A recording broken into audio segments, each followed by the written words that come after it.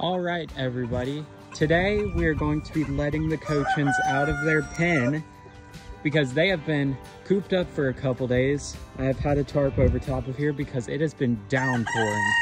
As you can see, it's all mud, but these guys aren't going to be on ground because we have some cheapy political sign that we got literally for free. And I just put bedding.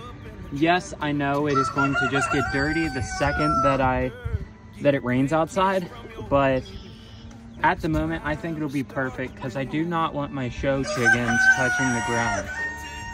All right, let's let them out now.